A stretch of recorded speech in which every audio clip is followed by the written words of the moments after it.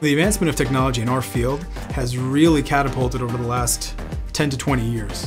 What we're seeing as technology advances, we are seeing that the approaches for interventional pain are becoming less and less invasive with less and less downtime with a higher level of evidence base. What that means for our patients is that there's a much higher level of data that's being acquired for a lot of these procedures, so we know what works and we know what doesn't work.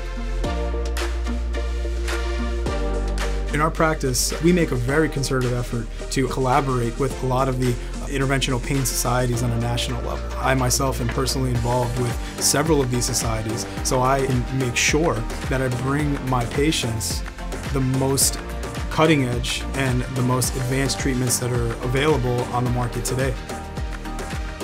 I'm consistently looking for newer procedures that are evidence-based, that can really help in a very safe and effective manner treat a lot of the widespread and complex pain-related conditions that we see on a daily basis in a much less invasive and a much more efficacious way.